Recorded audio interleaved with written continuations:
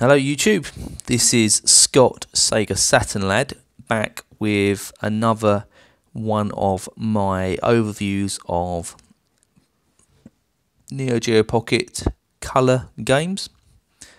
So as you see before you is Metal Slug 2 or Metal Slug Second Mission. So this is what you'd say probably one of the more sought after games on the system. Not necessarily one of the most expensive, though it's by far means from cheap. You can normally pick it up for around £40, maybe slightly cheaper, and obviously if you go loose cart, that's significantly cheaper as well. But I think as the Neo Geo Pocket is, I wouldn't necessarily say hugely collectible. I just think the stock levels were so small when it was out, it doesn't take much for it to seem rare or collectible. But I picked this up years and years ago when the system was relevant, really. I think I actually picked my Neo Geo Pocket Color up just before they recalled all the software, because basically when SNK were publishing the system, they couldn't really sustain it, so they literally bought all of their old stock. And I remember, because I was employed at Game at the time, so I would have been about 18, 19, and we just had a cardboard box of games like this. There was no relation to them. It's probably about 40 games that we had in stock, and you know we had all the systems, but they sat there for literally about a year and a half from launch.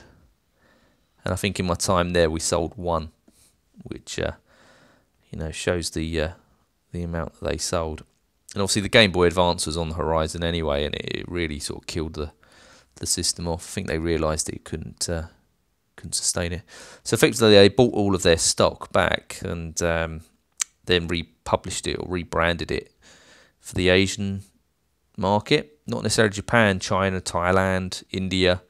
And you'll often find that you might find that if you're looking on eBay, you'll find like a brand new still boxed, or not, it's in one of these the plastic which is all enclosed. The only way to get around to it is by cutting it open, and it'll just be the carts by themselves, but there'll be like six of them. So actually finding the box stuff is quite tricky. Apologise for the camera, I'll try and keep it steady.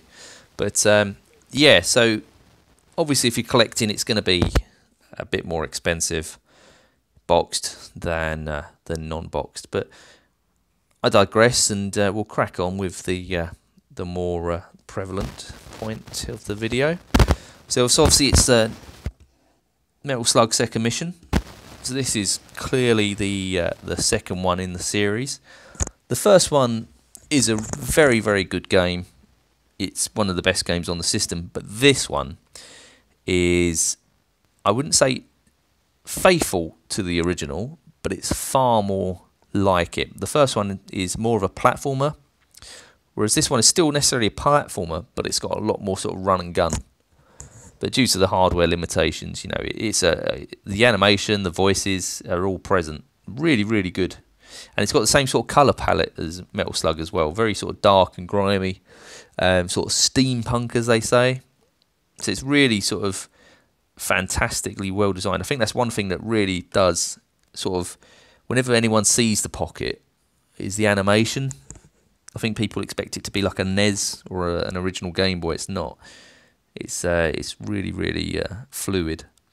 So, you know, you get really nice sort of anime or manga style, you know, visuals on the front there. So obviously there's these two characters, the girl and the bloke in the Metal Slug. And then you've got the assortment of enemies around the corner. So on the side, you've got the classic Metal Slug logo and Second Mission. And on the rear, so this is the UK one.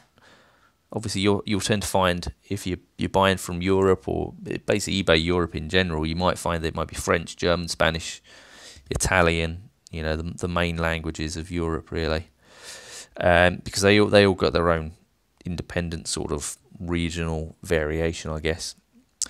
So it doesn't really give a hell of a lot about the game. But I think if you were buying this back in the day, you would generally know what Metal Slug is. You generally have to be a bit of a fan, I would imagine.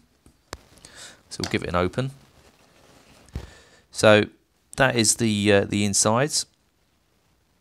So we'll go through the manual. And because this is the UK one, as I said before, you do often find, move them out of the way, you do often find that various manuals would be in the case. Due to the language variations. So this is all in English, this one. Nice full colour on glossy paper as well. So that gives you that's a better style of visuals there. But hopefully at the end of the video, as per normal, I'll try and get some footage running on the maimed up Xbox. Because I think if I was to try and capture footage from the actual system itself, it doesn't really do it justice.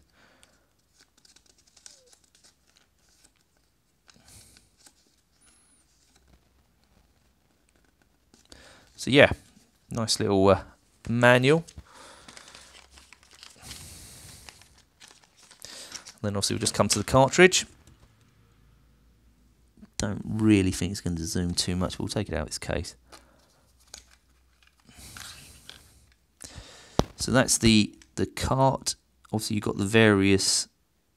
You can see the obviously the bigger the sort of bigger enemies from the full Metal Slug game. They've been captured quite well in style. You know, in obviously a much smaller sort of pixel resolution. So they've done really well in terms of that. Don't think it's going to focus too much, but you sort of get the idea. But yeah, so that's the cartridge. You can't really see it there, but you can obviously they're tiny. They're smaller than Game Boy cartridges, slightly bigger than Game Boy Advance, but not as long. Right, so I will pause it there, and we'll try and get some footage. Right guys, this is Scott Sega Satlad, back with some gameplay footage of Metal Slug Second Mission. So this is just the intro. I'm going to let this roll for a minute or so. So you get some nice big sprites, first of all. I think what surprises me is the quality of the speech, but you'll get an idea.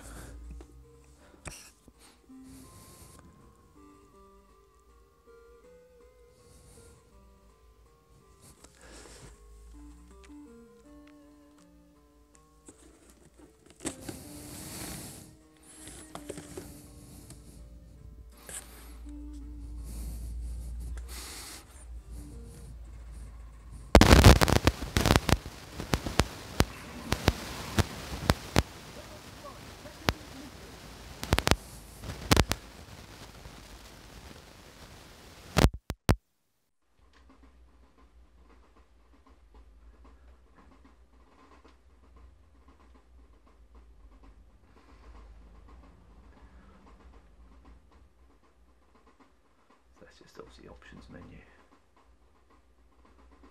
So we'll just go start there.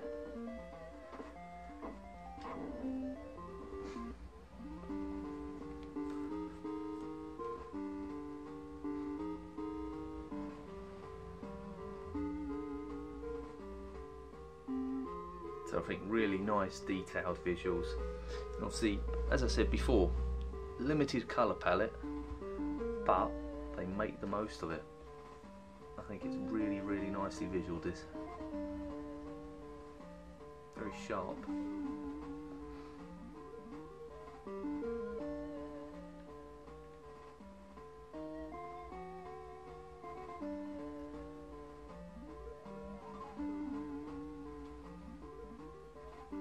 think if you're a Metal Slug fan and you never played this, you'd be pleasantly surprised just how. Heavy machine gun. Pineapple.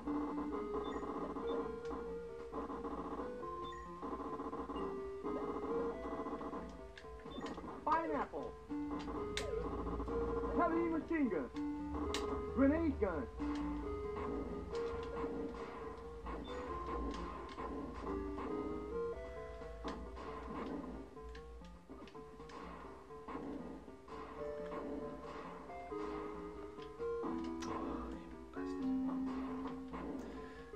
So unlike other Metal Slugs, you can take hits.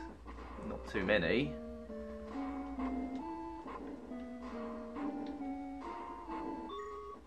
Oh, this weapon is shit.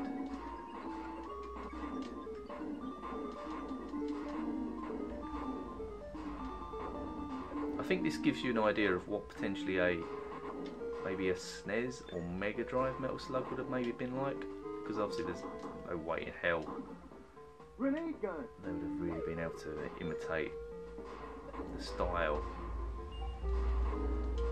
So this is more like I suppose a Gunstar Heroes type game, rather than an outright sort of Metal Slug comparison. As you can see, it's quite a platform based.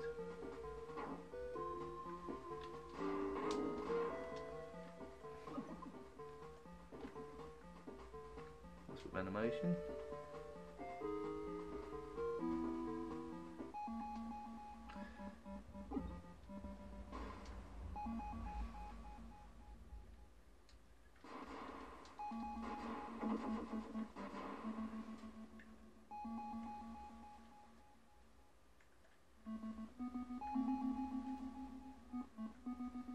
I know the obvious comparisons, but this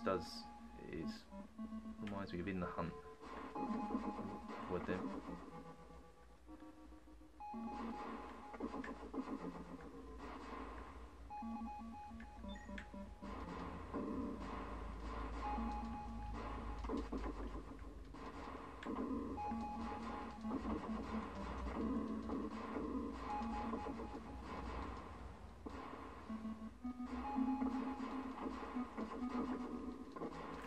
See, it looks pretty straightforward like this, but it does get very, very hard.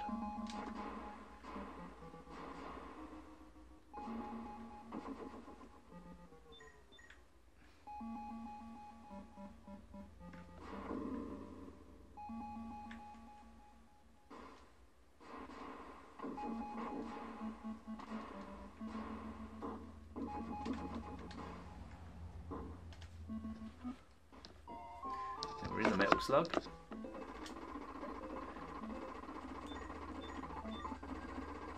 Pineapple.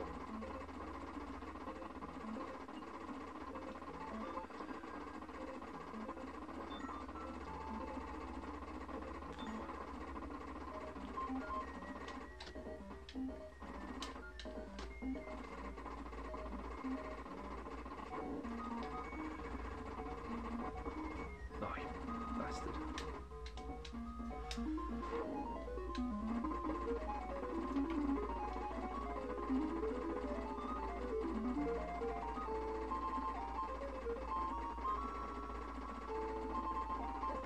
You can just run them over as well in this.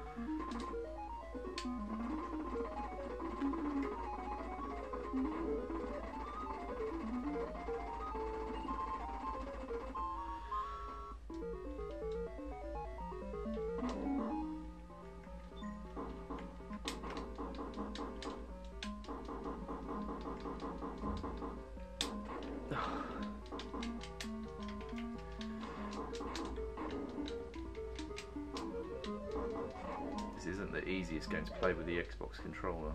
But excuses. Heavy machine gun.